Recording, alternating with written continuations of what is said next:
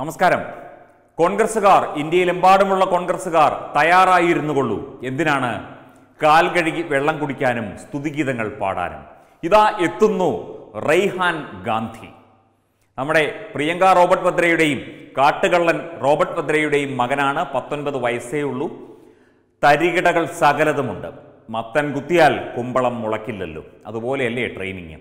അടുത്ത പ്രധാനമന്ത്രി എന്ന് പറഞ്ഞ് 19 വയസ്സുള്ള ചെറുക്കനെ പൊക്കിപ്പിടിച്ചിരിക്കുകയാണ്. മാത്രമല്ല, ചെറുക്കനിപ്പോൾ നാട്ടിൻപുറത്തെ ഗ്രാമവാസികളുടെ ഇടയിലൊക്കെ പോയി നിന്ന് ഫോട്ടോയൊക്കെ എടുക്കുന്നുണ്ട് കേട്ടോ. അവരുടെ ഇലയിൽ നിന്ന് ഭക്ഷണം കഴിക്കുന്നുണ്ട്. അങ്ങനെ തരികിട നമ്പറുകളൊക്കെ റൈഹാൻ റോബർട്ട് വദ്രയ്ക്കുണ്ട്.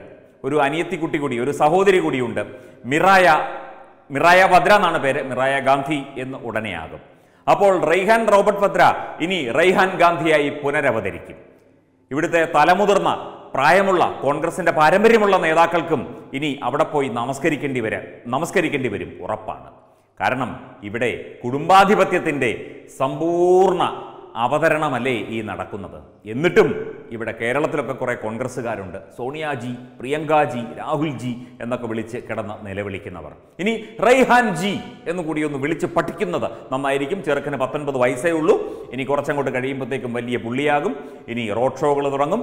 അമ്മാവനെ പോലെയുള്ള തരികിടകളൊക്കെ കയ്യിലുണ്ട്.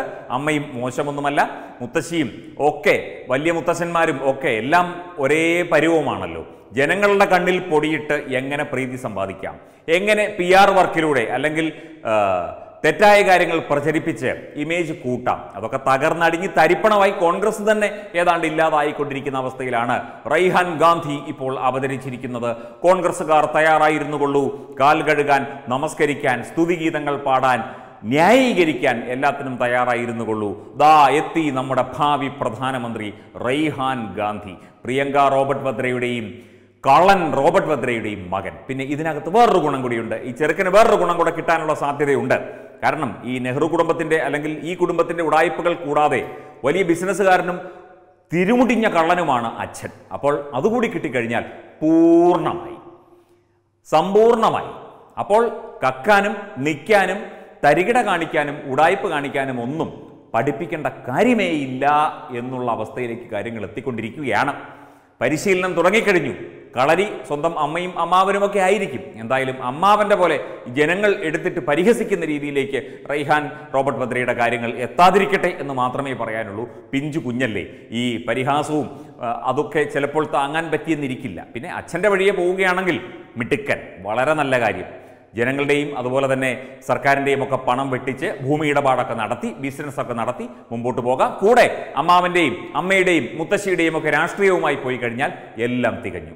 ഒരു കംപ്ലീറ്റ് മാനായിട്ട് റൈഹാൻ റോബർട്ട് വദ്രയ്ക്ക് മാറാവുന്നതാണ്. പരിശീലനം തുടങ്ങിക്കഴിഞ്ഞു, പരിശീലനം തുടരുകയാണ്. അതിൻ്റെ ചിത്രങ്ങളൊക്കെ ഇപ്പോൾ സോഷ്യൽ മീഡിയയിലൊക്കെ പ്രചരിക്കുന്നുണ്ട്. എന്താകും കാര്യം എന്നറിയില്ല. എന്തായാലും ശക്തമായി തന്നെ മുമ്പോട്ട് പോകട്ടെ കാര്യങ്ങൾ. പിന്നെ പെങ്ങളെ കൂടി, മിറായ റോബർട്ട് വദ്രയെ കൂടി ഇതിൽ ഉൾപ്പെടുത്തുകയാണെങ്കിൽ ഉൾപ്പെടുത്തണമല്ലോ.